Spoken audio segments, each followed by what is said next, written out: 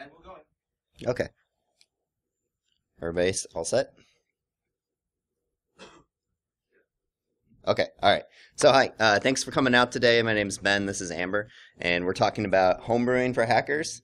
So I want to set the stage of what you guys should expect today. So we're here to share our interests with the community, and this is definitely going to be a break from the technical stuff. And honestly, we're a little surprised that this talk even got accepted. So hey, so you know, just to also set the expectations. Sorry, no 0 days. If you came to this talk expecting 0 days, you probably came to the wrong place. You would think. So anyway, we're gonna give you a 0 day, we think. So this is how to get a Derbycon talk accepted. So first of all, tell people you will give them free beer, right? Name drop in 80, regardless if you know him or not. But seriously, spend some time thinking about what your submission says, and spend times on all of the parts, even the parts that the attendees will see, won't see. So we actually we posted our submission online if you want to read it, just to see how this talk got accepted. But don't rule out the stable talks, right? There's actually, I think maybe a little less competition. Demo something, and if you can, open source something that you demo, right? Derbycon loves open source. Give away free stuff, so we have some free stuff we're going to give away today. And use Unicode like a floating boss. And say yes to Derbycon hugs, regardless if you want them or not. This is kind of the culture here.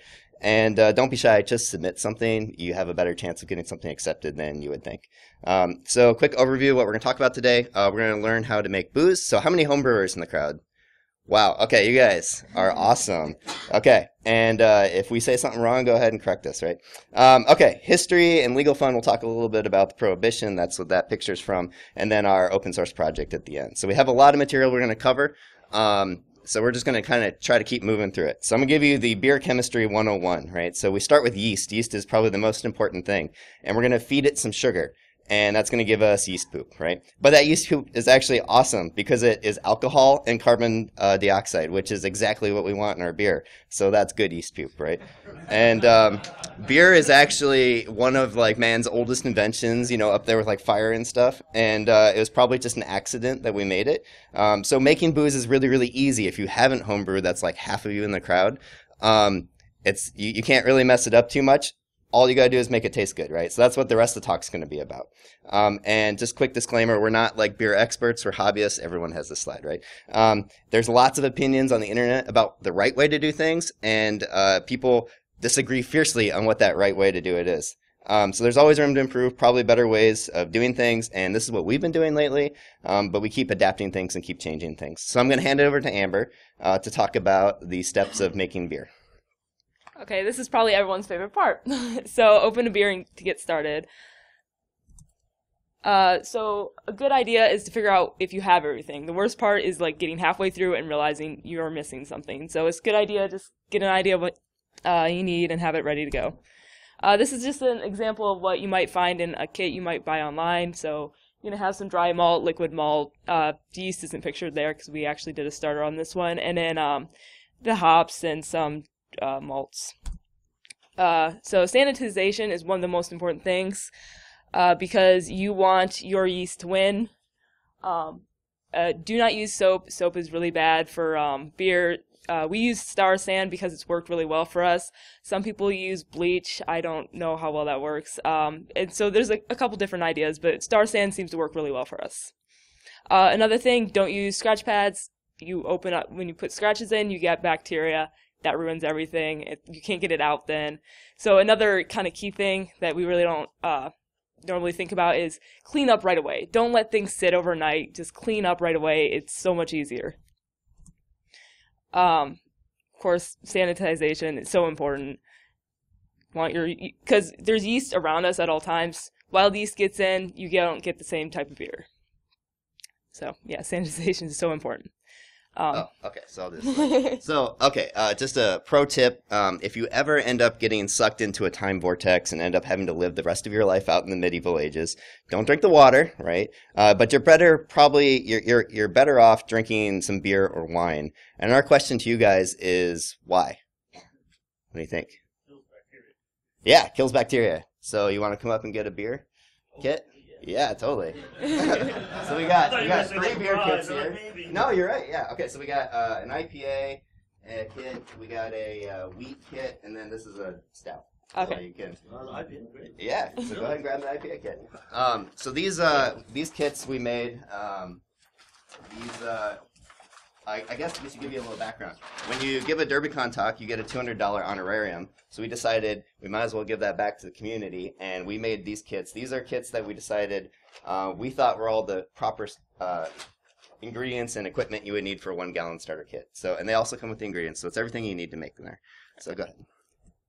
Okay, so step 2 is to get the water hot. So start the boiling process. You're not actually going to get it to a full boil, but really close. So a little more water results in better hop utilization. It's always a good idea to read the directions at this step. That way you don't miss anything, because in this step, I read a lot of it, and then Ben added the hops at the wrong time. So we actually messed this one up.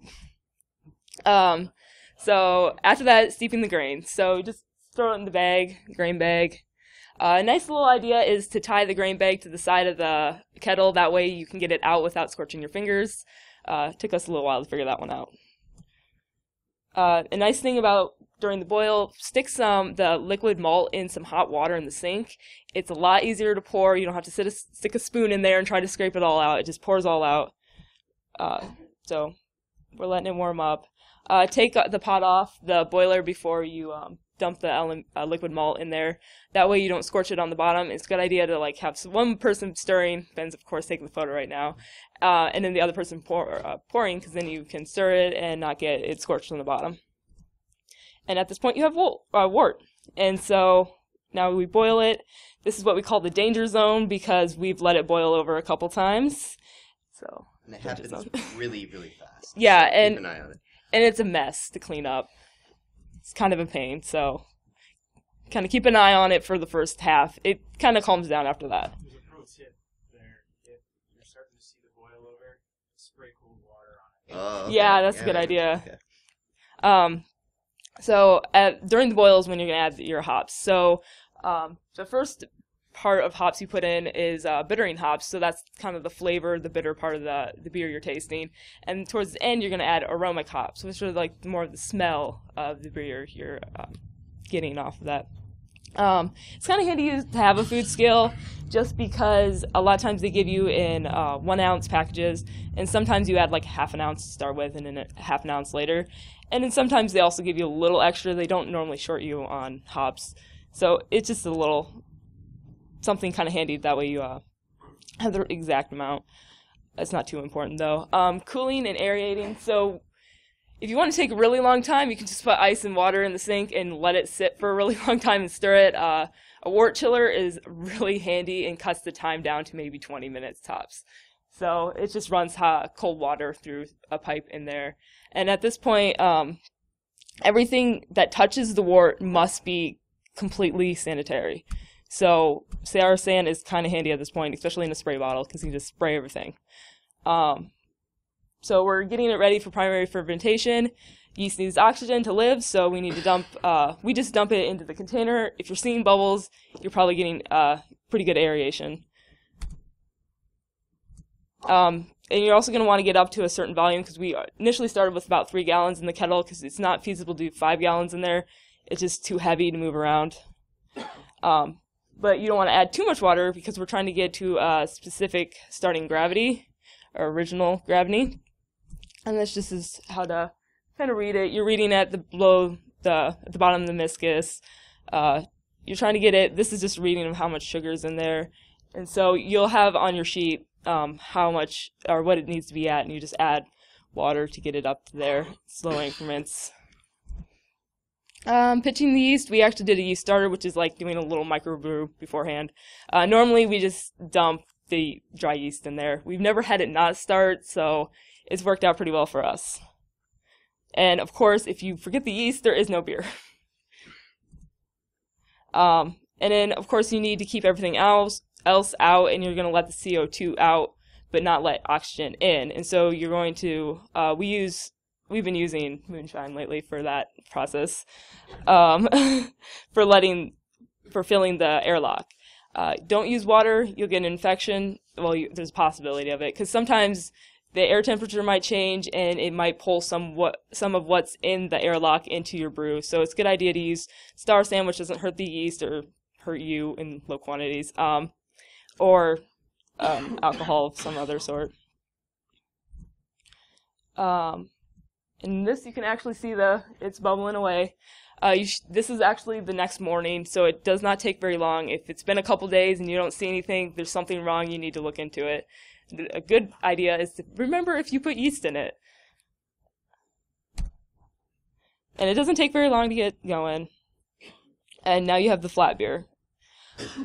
So we normally do a secondary fermentation, but at this stage you could technically bottle it and drink it shortly after that. But mainly the secondary is to get rid of the krausen and the dead yeast at the bottom. So that's pretty much the goal of this part. It's also an idea that we've gotten into, like putting other things into it. So like putting oaks in there. You can add some bourbon at this point, add fruit, or do dry hopping if you like more hops in there. At this point, there's a lot of alcohol in it, so you don't have to worry about it being so clean. It's still always a good idea, but like the dry hops, you don't really need to boil them, just throw them in there. You're also going to take another hydrometer reading. This is just a quick formula to get the alcohol by volume. It's kind of a nice idea because sometimes it varies widely. We've gotten stuff up to like 6-7%, and then we have stuff that's really low too. The second formula is for higher gravity stuff. We've gotten into doing wines and stuff, so it's a little better formula for that kind of thing. Quick idea on carbonating. So we normally do bottling, but kegging's a nice option. You're using natural carbonation with the bottling, so you're just giving the yeast some food, and then they'll create some CO2 inside the bottle. So it takes a little while for that to build up inside the bottle. So you have 2 or 3 weeks. Kegging, since you're forcing CO2, you have a little less time you have to wait. It's cheaper for the bottles because a lot of you probably drink beer here, and if you just hold on to the bottles that are not twist-offs, you can just reuse them. Just wash them out really well. There's a little more work with the bottles because you have to sanitize all of them. And then you also have the chance of bottle bombs. We've never had one blow up because the headspace is so important. Air compresses much better than liquids, so if you leave some headspace in there, it can compress there and you don't have to worry about a bottle bomb. But sometimes they happen. You might have not let fermentation finish in time. So a good idea is we put everything in a plastic tub. If one blows up, it's in the tub. It's easy to clean up. You don't have glass everywhere. And then, of course, if you use a keg, you have beer on tap. And then, of course, you can always just repeat the entire process.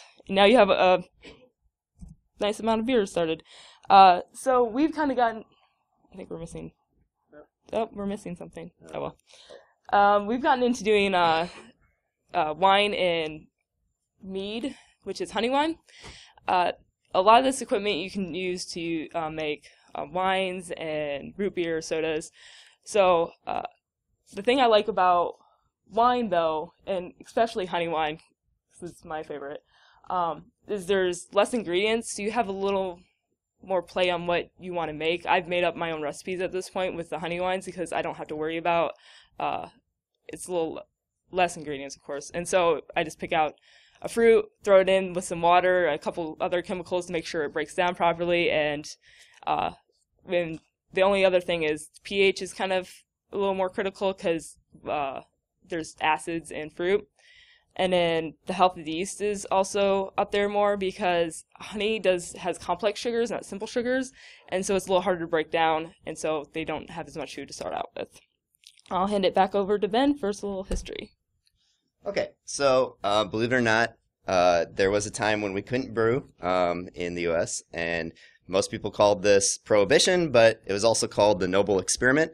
And this was because at the time the sentiment was that drinking was becoming this nationwide scourge, right? And there was a lot of lobbying by the Anti-Saloon League, the Women's Christian Temperance Union, and quite a few other dry advocates. And I believe also the KKK was an advocate of not drinking, which might be surprising. But actually,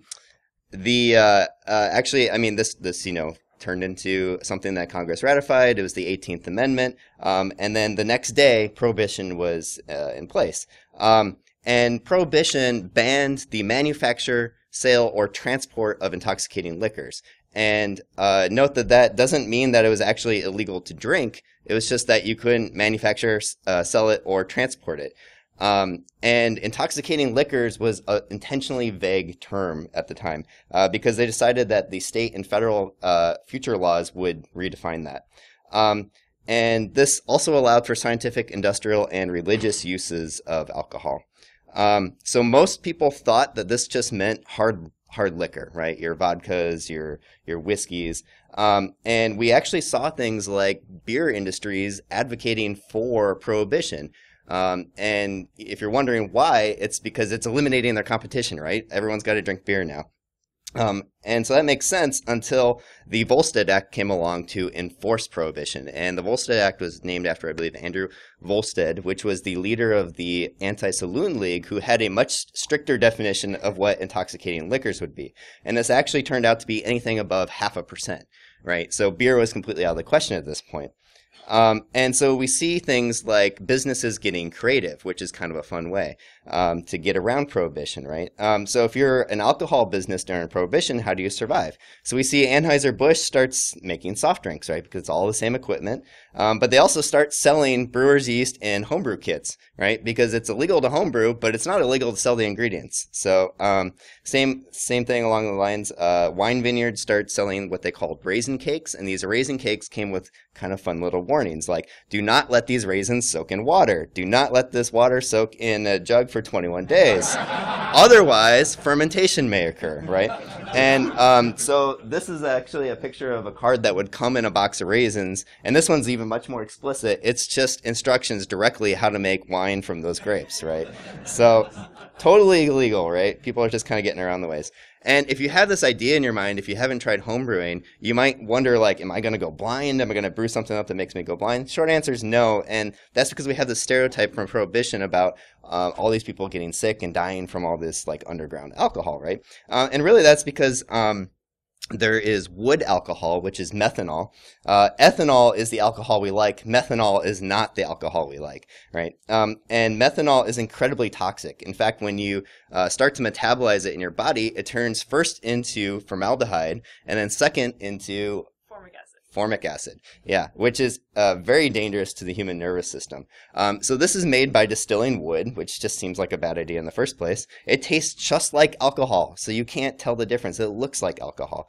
And the I don't know which group it was, but the industrial industries had to start denaturing industrial alcohol so people wouldn't just buy industrial alcohol and drink that. And one of the early ways that they did that was by putting methanol in it, right? So it became a very deadly poison to people. And then we also saw people just making wood alcohol and selling it to these kind of unregulated underground markets. And so that became incredibly toxic. In fact, just a spoonful is enough to kill an adult human.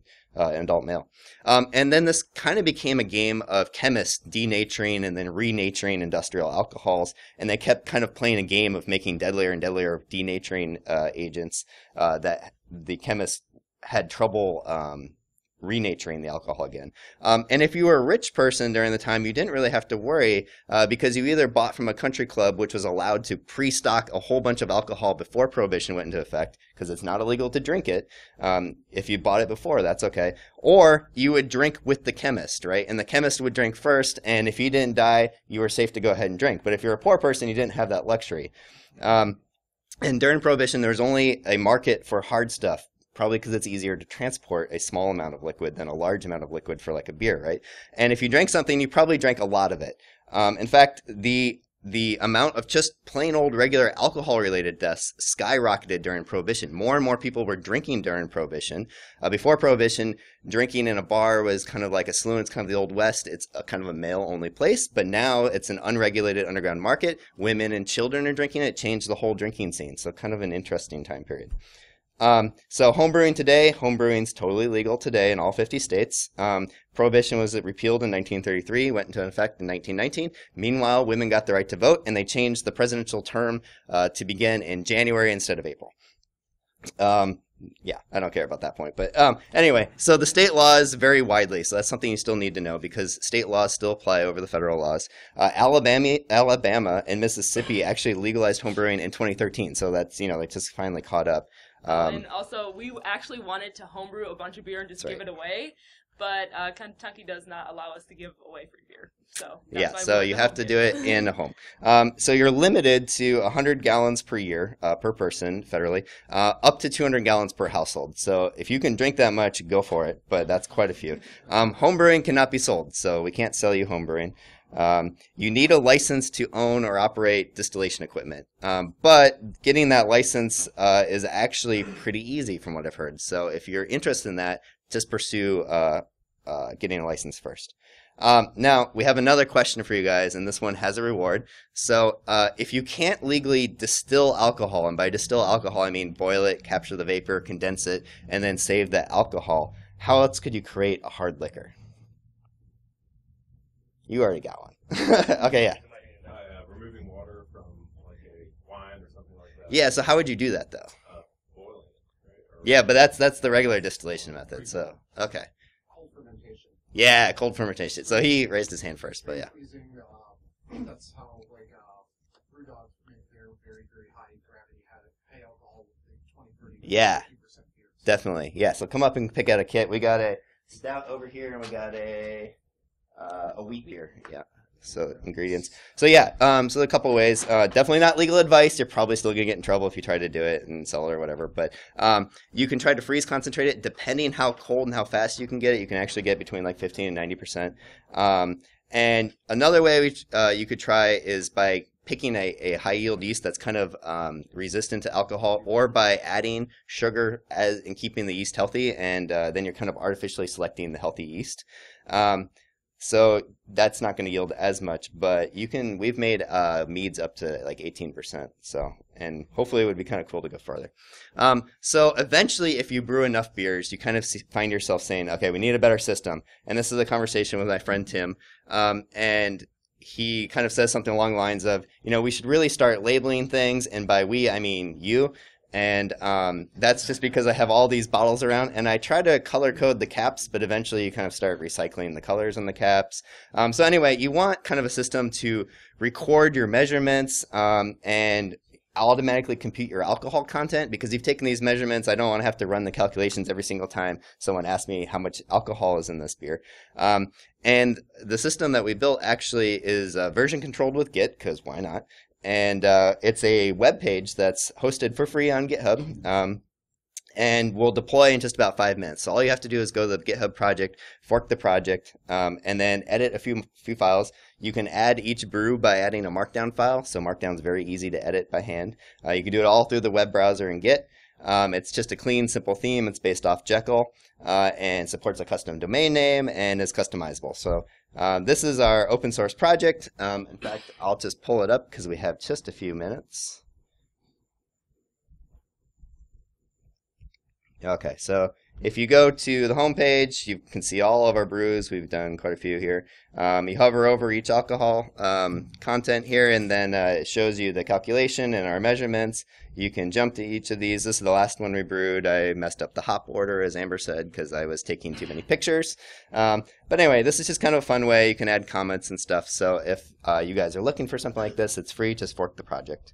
Okay, so I think that's all we have. So I'd like to say definitely thank you guys for coming out. This is a huge audience for a very non-technical subject. And I think that hacking and brewing is kind of a win as evidence of half the audience is into that. And if you're kind of into that, there's 2 other conferences you might want to check out. There's one in Belgium called BrewCon, which is all about brewing and tech hacking. And then there's one in Chicago called ThoughtCon, and they hold a homebrewing competition at a bar. So that's kind of a fun thing. And if you guys want these slides, they're up on our sites, and happy to take any questions. Oh, and you guys might be wondering, there's one more kit left. So if you guys look under your seats, someone has something taped to the bottom of their seat. And if no one finds it, You might want to slide over. you might want to slide over to a different seat.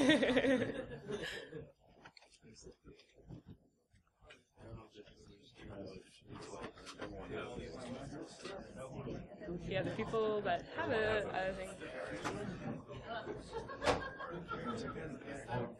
Nope. I didn't think there'd be more than one thing. Yeah, awkward. It should be somewhere in the middle because the front always kind of gets some evidence. You know, gets some chance to win first. I think you taped it too well. Maybe I taped it too well. Yeah. Well, it's being from. How well does your project work with wine in? Yeah, so it just uses the basic equation right now, which is, I mean, both equations are within 0.1% of each other. But yeah, you can, I mean, you can add more measurement categories if you want. So we added one on my site, on my fork of the master, which records the pH of the stuff, because we didn't add that for beer, because normally you're already within the right pH zones for the yeast, but Yeah, that's been my biggest thing. Is I know there's a lot of commercial ones, like you guys are talking about. yeah. I made wine first, and I was first to make beer, Yeah. and then make it with my friends. So it's kind of like that nice being able to record everything, but it's Yeah. There's a lot more things you make in beer, or it's a couple for wines. They don't really merge very well. Yeah. So this is kind of actually. So we kind of, I mean, the what's on master now is kind of the basic thing. It's kind of aimed at beer, but it's got just basically the original and final